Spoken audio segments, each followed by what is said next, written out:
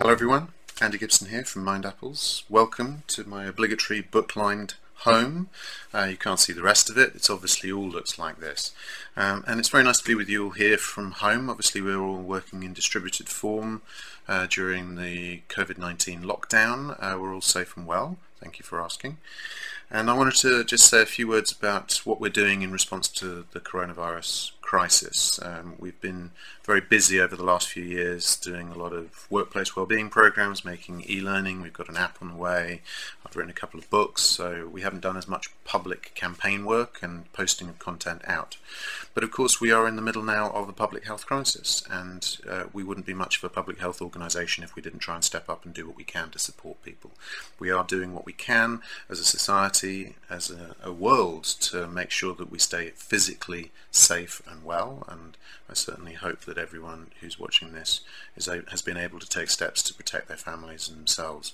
But of course part of this is having attention to the mental effects. This is taking a toll, partly the frustrations of the lockdown, the anxieties of the threats to our health and well-being, but also the economic worries. So whether you are concerned about family members or have lost somebody, or you're sitting at home furloughed and wondering whether you're going to have a job to come back to, or perhaps just worried about the restrictions on movements, the access to healthcare, all the different things that are affecting us. Maybe you're just really sick of spending all your time with your partner or your children, struggling with homeschooling and also working from home, or perhaps you're living alone and miss hugging people.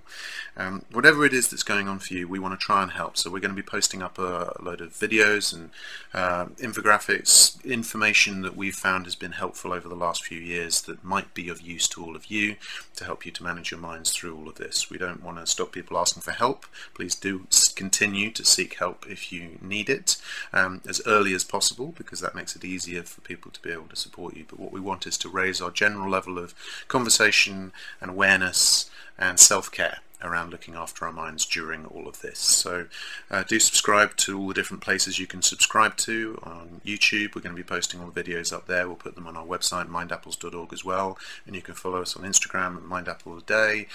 We're Mindapples on Facebook and on Twitter, and probably many other places that I've forgotten about or I'm too old now to really understand.